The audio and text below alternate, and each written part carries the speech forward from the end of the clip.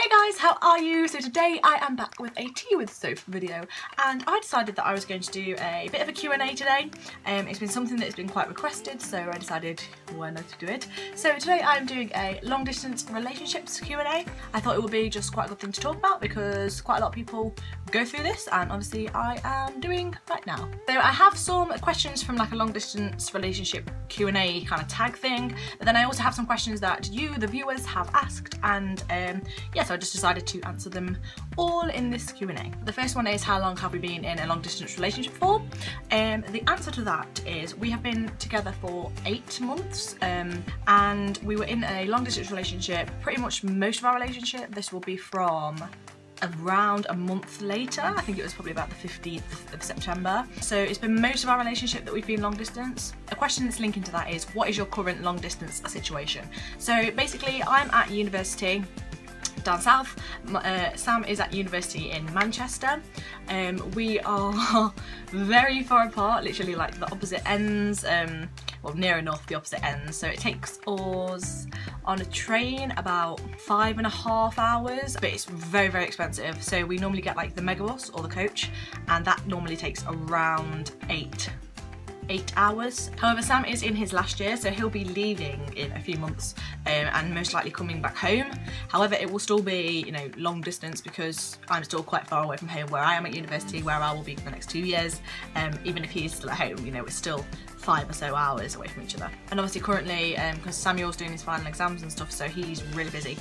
So it's been, I'm seeing him this weekend, and that'll be 3 weeks since we will have last seen each other. Yeah, 3 weeks. So compared to a lot of long distance relationships, we see each other a lot.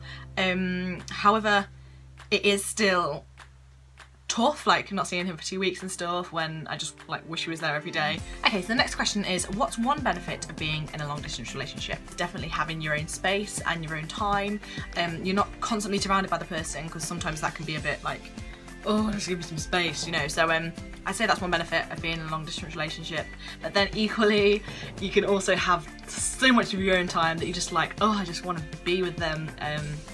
Yeah. The next question is, what are some things you found most difficult about being in a long distance relationship? For me personally, I went through a bit of a struggle, a bit of a blip with uni, which I mentioned in one of the other videos, where I was just really unsure. It made me feel really down, and I was just like, oh, I just want to be at home, you know, I don't want to be here. So it was very difficult not having like Samuel there. I've got a few friends who are like who are together on my course, or who have met someone at the university, so they're like together all the time, and so it's quite hard seeing other couples and stuff, so it makes me think, oh, I wish Samuel was here. The next question is, tell us about a romantic or happy moment in your relationship. Me and Samuel have a lot of happy moments in our relationship. Sam booked us a really nice table at this like amazing restaurant in Manchester for Valentine's Day. That was lovely, and that was like our first Valentine's Day together, so I guess that was probably like a romantic moment.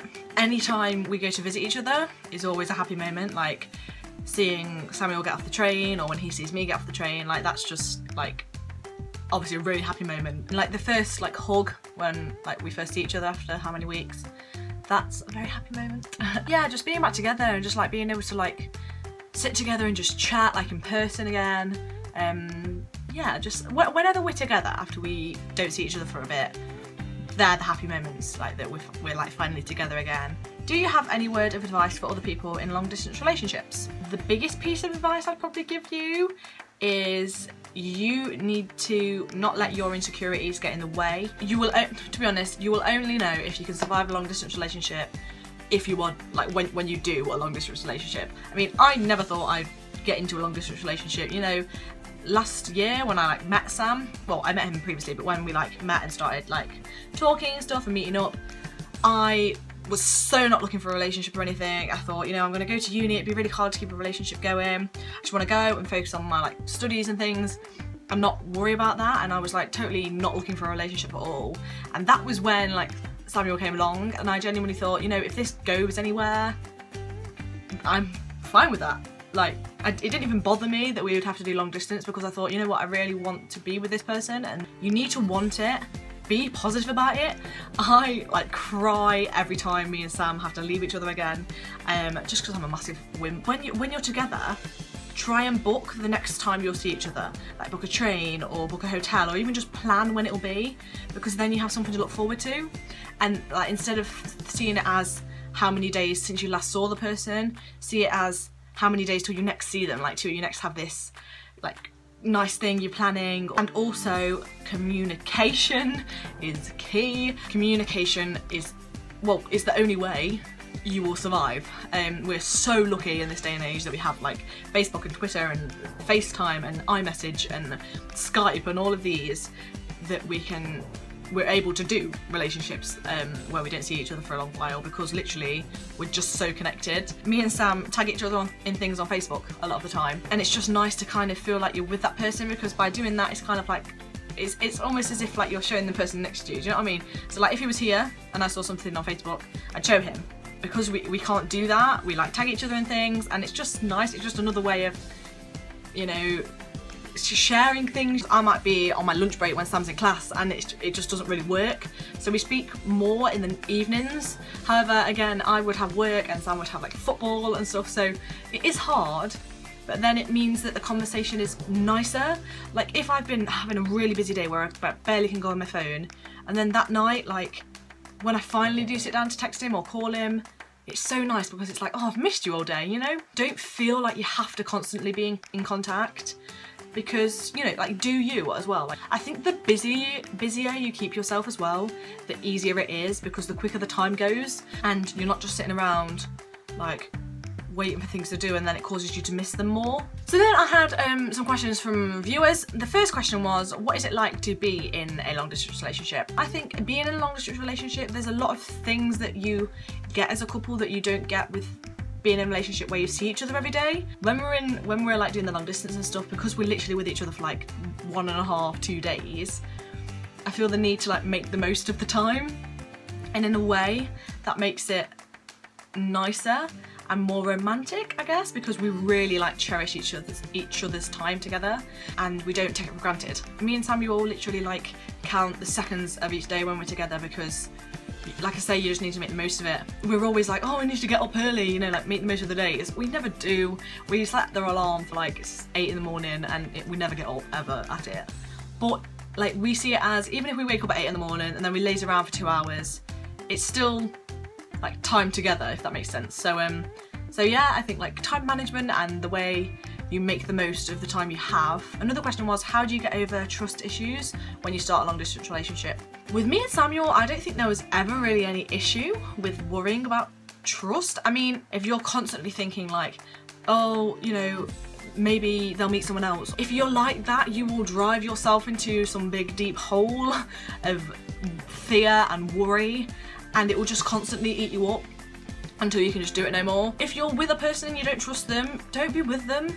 Like, there's no point putting yourself through that. Me and Samuel have a lot of trust, I think. Anyway, on my part, he might tell you different, but I think we have a lot of trust, and you just shouldn't have really a trust issue with a person you're in a relationship with anyway, whether it's long distance or not. If you do trust them, don't doubt it, you know? You'll be so much stronger if you trust the person than if you don't. Just trust them and let them do what they want to do, like not with other people, like in life. Well, I'm just gonna move on.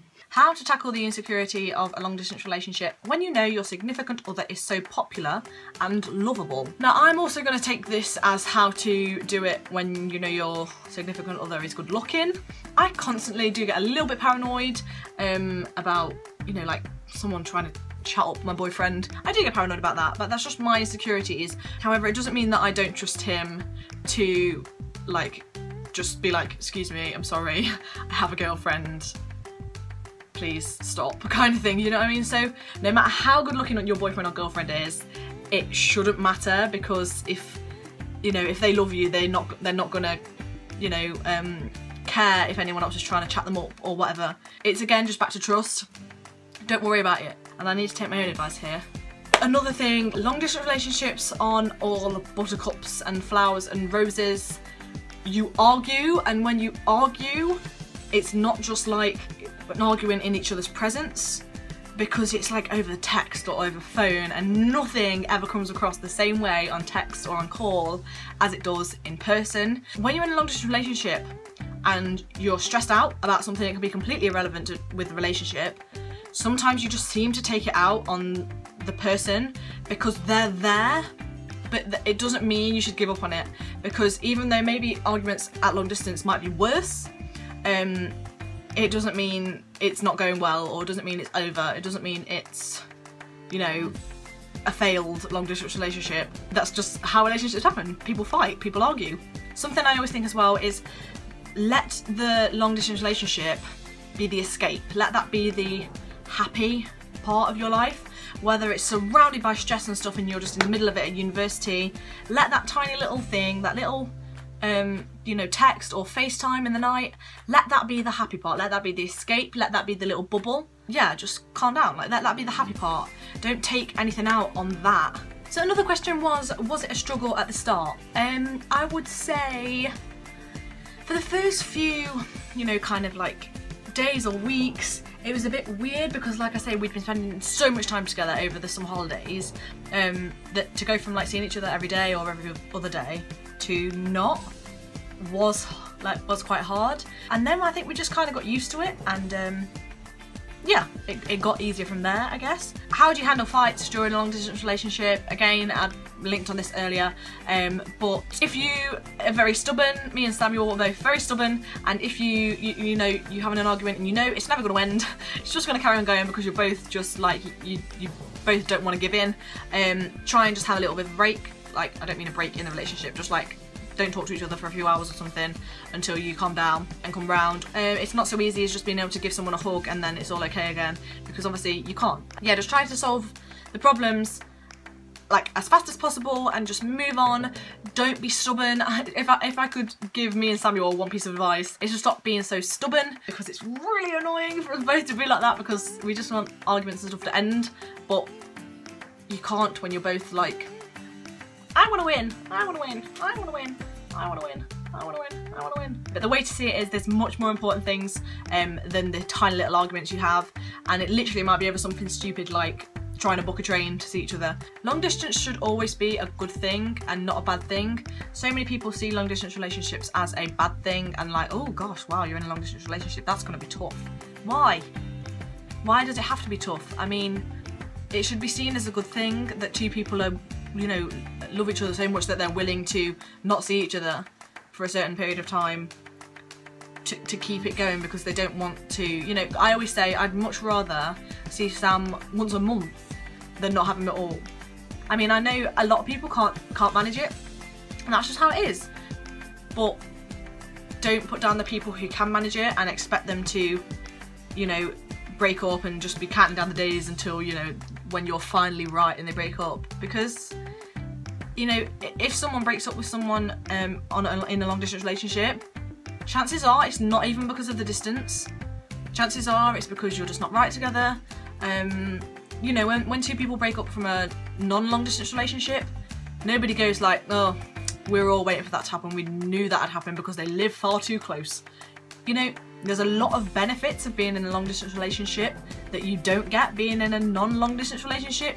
So there's just some really bad stigma around it, and it needs to be completely demolished. And everyone just needs to like stop being nicer to long distance relationships, because they're actually quite goddamn good. So that is everything for this tea with Soph today, guys. I hope you enjoyed it. I hope you've learnt something or been given some advice if you were looking for it, or if you're potentially going into a long distance relationship, or if you're already in a long distance relationship. I'm not an agony aunt or the queen of advice, but hopefully you learnt something, and even if you're not in a long distance relationship, maybe you gained something from this for a non-long distance relationship, or just for life in general, or future relationships. And if you love your partner enough, you will do it easily. I'm still trying to persuade Samuel to do the boyfriend tag with me, hence why I didn't really include lots of details about our relationship and stuff, because I'm hoping we will do that sometime in the future. So yes, I really hope you liked this, guys. Give it a thumbs up if you did, subscribe if you haven't already, and join the family. You are welcome here any goddamn time, and I will see you on Sunday for a weekly vlog. Love you lots, guys. Bye.